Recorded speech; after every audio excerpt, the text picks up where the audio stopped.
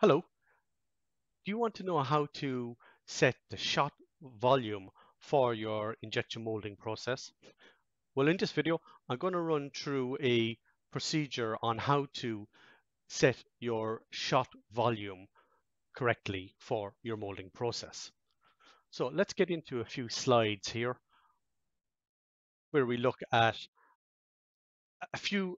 one or two different ways to set up this crucial volume that you're going to inject into the mold. Now, with traditional kind of injection molding, what we want to do is fill the mold that is about 95, 98% full, and then switch over to a lower holding pressure just to pack out the mold and compensate for any shrinkage that may be going on of the plastic as it cools down. So this switch over position is important to get right, and the actual amount of plastic we inject into the mold so that it's, like I say, 95 or 98% full. So here I have a procedure, one way of doing it. I'm not saying it's the best way, but it is one way of doing it. Perhaps not the most accurate, but it's one way. So what we can do here is first remove the packing pressure. That's the second stage holding or packing pressure once we switch over. So we remove that, either set the pressure to 0 and the time to 0. So we have no second stage pressure whatsoever. Then we fill the most full cavity so that sinks are just about visible. So the most full cavity, if you have a multi-cavity tool, you may have some imbalance and some cavities will fill before others. So this most full cavity, we want that to be either very slightly short or to show some sink marks in it. And at that position, then it's a visual looking at the part as such. At that position, once we can see our most full part with a slight sink mark in it, we're going to call that 98% full or so. Okay, so then we're going to weigh this shot with the runners. So we're going to get a weighing scales, put that shot onto the weighing scales and weigh it and record that. Now that weight, we multiply it by 0.99, which is 1%. And we find what's known as the fill only shot. Find the weight of that. So that's the fill only shot weight. So once we have found that weight, we then adjust the plasticizing stroke or the shot size so that we're able to mold parts at that shot weight. So parts and runners, we're able to mold them at that weight. Now, let's just put a few figures on that. If we, okay, first we remove the pack pressure, put it at 0. Next, we fill that the most cavity is full. Okay, 98%. If there's a little sink in that first to fill part. Then we're going to weigh that shot. Let's just say it's 10 grams for argument's sake. We multiply it by 0.099, which is 1%. We multiply it by and reduce it by 1% essentially. So that's 9.9 of a gram. So we're going to use that 9.9 gram as our fill only shot weight. Now we need to adjust the plasticizing stroke, maybe reduce it by a fraction of a millimeter so that we're able to mold parts at that 9.9 gram. And we're calling that the fill only shot weight.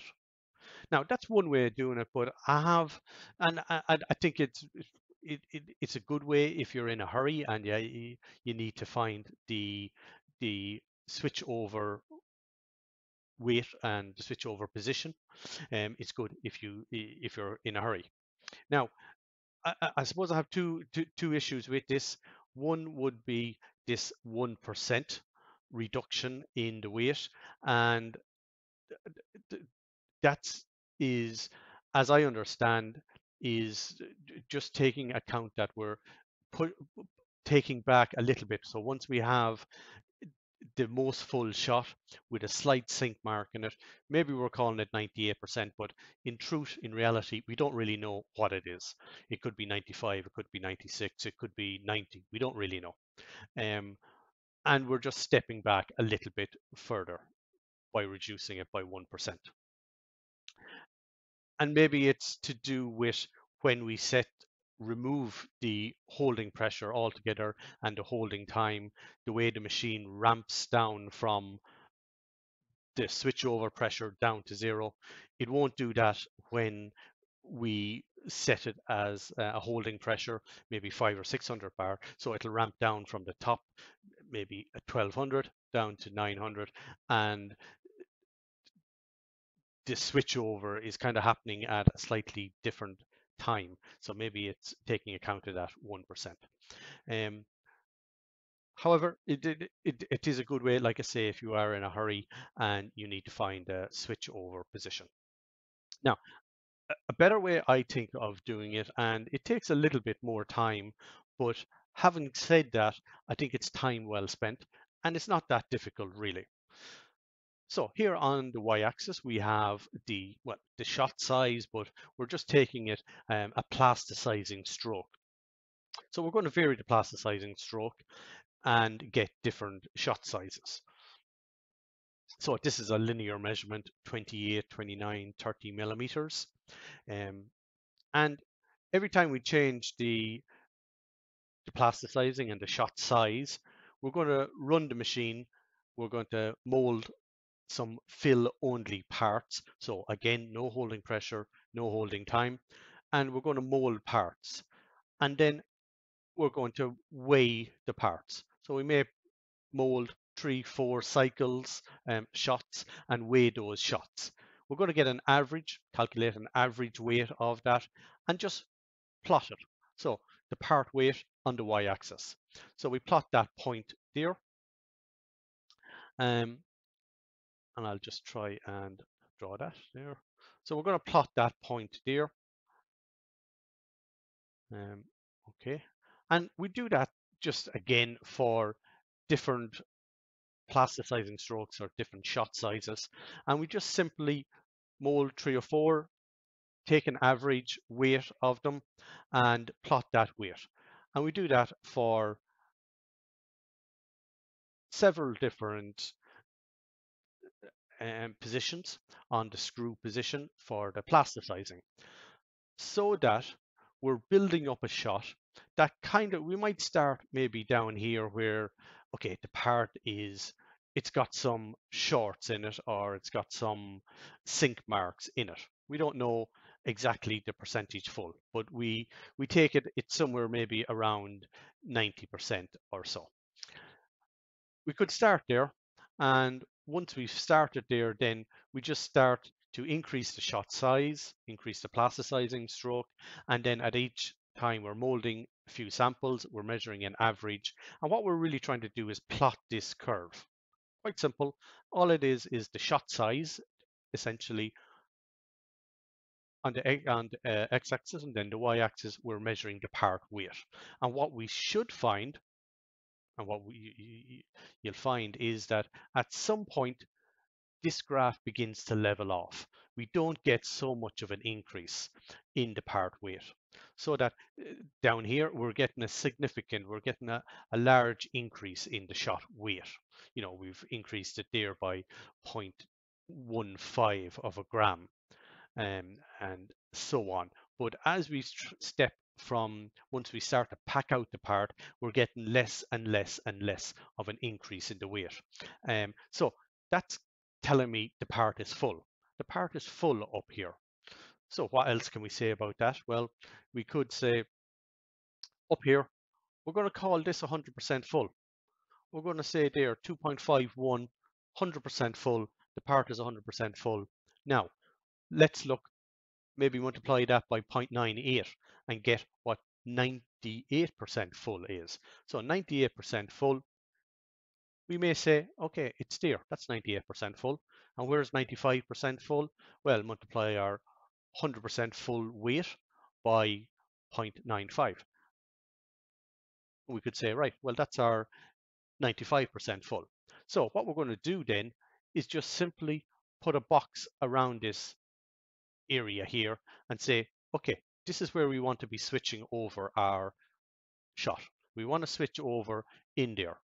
Now, I hear you say, well, Colin, whereabouts in there?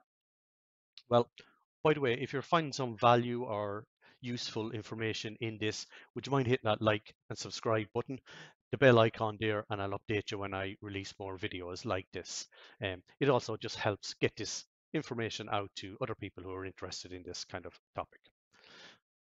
So now that we know where our 95, 98% full shot is, we might be asking ourselves, well, okay, we're 29.5 or 31 millimeters on the plasticizing stroke. So where should I switch over? Well, that depends. That depends on the part. For example, if you have a thin wall part, thin wall, I'd say less than 1 millimeter.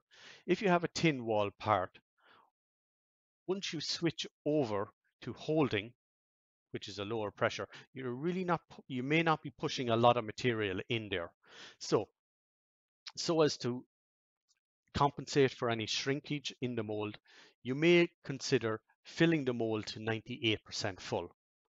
Also, if you have very small gates, you might consider switching over at 98% full and being able to completely fill the part and pack out the part.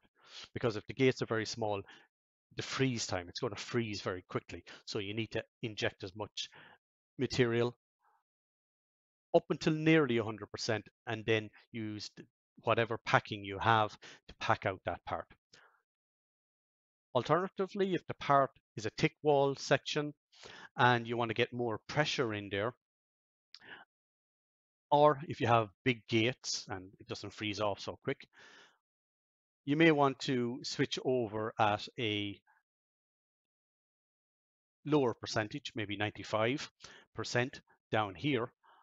Or if you have a lot of imbalance in your tool, if you have a multi-cavity tool and you have some parts that are filling first and then other parts are filling later, and there's a significant difference, you may want to try and switch over earlier so that the most full part isn't quite full yet, and then you're going to use the packing stage to pack the parts, fill the parts, but also fill them at an even pressure. So it kind of depends on your mold, your parts, and what way, but somewhere between 95 and 98%. And it's a great way to be able to use this graph to visually show where that 95, 98% is. It also cuts out a lot of arguments and discussions and chatter around the switchover position and if we're over pressurizing or overfilling our molds. Having a graph like that and pinpointing exactly on that graph cuts out a lot of needless discussions. Now, finally, let's talk about pressure. So as we fill the part, as we put more volume into the mold, the pressure, which is on the y-axis here, begins to increase. So we have the barrel pressure here on the y-axis.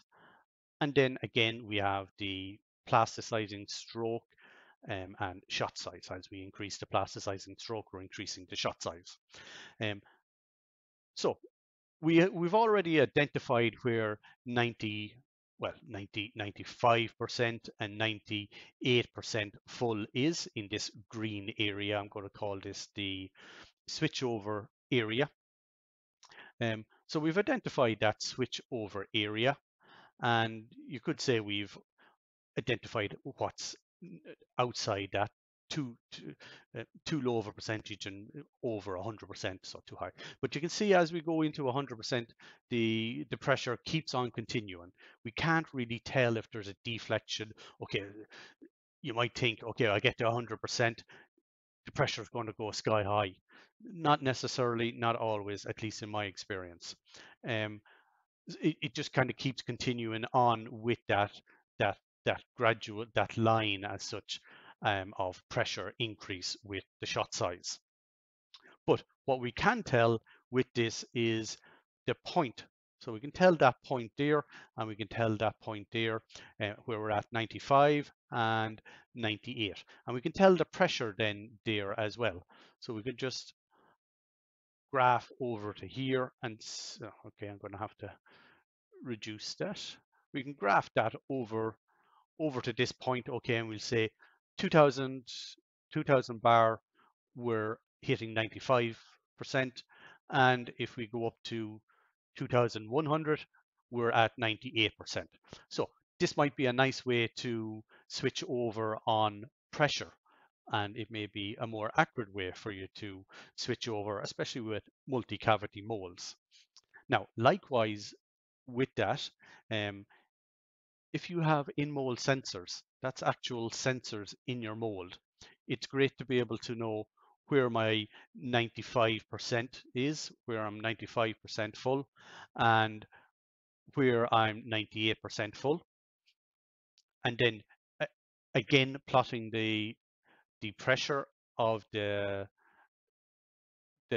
in-mold sensor and knowing what pressures I need to switch over at. And again, that might be even a more accurate way of in mold switching over at the pressure. So the pressure is always going to be that pressure in the cavity when you switch over. And especially transferring tools from one machine into another machine, a better way to do that. Okay, so I do run a course on this where we look at how to set up the molding machine correctly, and we talk a little bit more about graphs and how to read and interpret graphs on your molding machine and in mold as well. So there's links below if you're interested in that. Okay, so we've talked about setting the switchover position and setting the shot size for your molding machine here in this video. I hope you got some value in it. And as always, if you have any questions, you can contact me. I'll leave my contact below in the details. Okay, till next time, stay safe.